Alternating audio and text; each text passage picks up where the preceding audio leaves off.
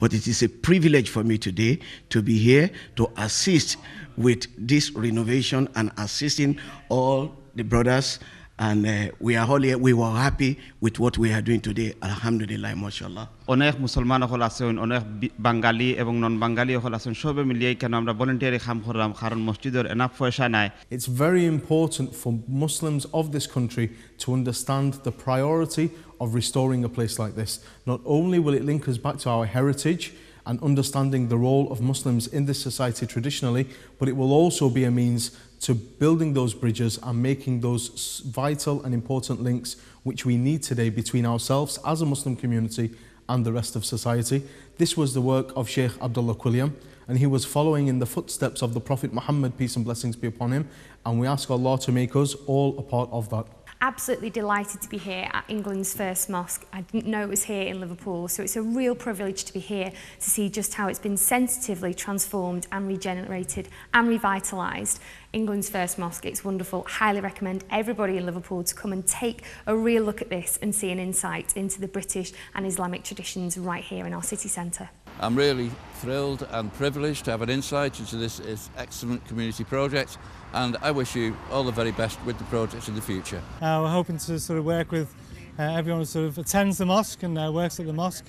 I think it's a fantastic scheme. It is a heritage centre, so I'd like to invite anyone who'd like to come and join us. We will be visiting the mosque on regular occasions. Especially from my point of view, being a community police officer is to support local communities and to support the mosque. It's a symbol of Islam in what was a strictly secular British Empire, and I think it's important for all Muslims regardless of background. This is where the first mosque was founded in Britain, and that puts it in an important role for the history of Britain. I hope that in a few years' time every Liverpudlian will speak with pride of the Abdullah Quilliam Mosque here in Broome Terrace. It's important to Liverpool and the United Kingdom because it is reputedly the oldest mosque in the United Kingdom, 1889. It's an important piece of historical heritage. উদ্বোধনের প্রথম আজান আমি দিতাম পারছি ইগু দেওয়ার পরে আমার ইংল্যান্ডের 14 বছরের লাইফ সবথেকে খুশির একটা দিন আজকে আমার লাগে। বিশাল বিল্ডিং এবং খুব সুন্দর জায়গা এখানে আপনারা সহযোগিতা ছাড়া এই মসজিদ আগানো খুব মুশকিল। ইংল্যান্ডের ফলা মসজিদ, এই মসজিদে আমি ভলান্টারি হিসেবে কাম করে ফলা জুম্মাত খুব ভালো লাগছে। অত মানুষ হয়েছেন এই মসজিদও আমরা বিশ্বাস করতাম পারছি না অত মানুষ যে ওইবা। আজকে মসজিদে নামাজ আমার অত্যন্ত ভালো লাগছে, কারণ দেখে মনে হচ্ছে এটা কসমোপলিটন মসজিদ, কারণ এর ভিতরে ইউরোপিয়ান ইসলামিক সবকিছু ইনফ্লুয়েন্স আছে। We are from Sri Lankan community, and we were volunteering in the opening of the first mosque in UK, and all the community from Liverpool have got together and they have proved how beautifully we open this mosque. It's an important day for all Muslims because this is the home of Islam in Great Britain, the birthplace of the Islamic community in Great Britain.